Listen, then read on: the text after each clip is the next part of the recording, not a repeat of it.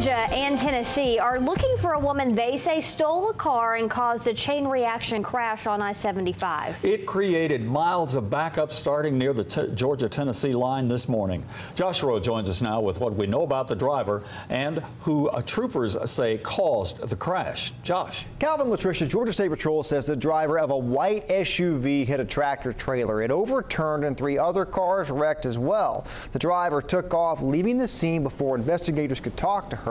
Now, Georgia State Patrol is looking for the driver. No one was hurt in the crash, but the truck driver was pretty shaken up.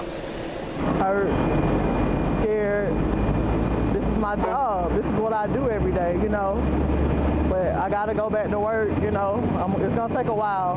Take a couple of weeks off to get myself together, but I can't let this break me because I got to live. You know, I have a son to take care of.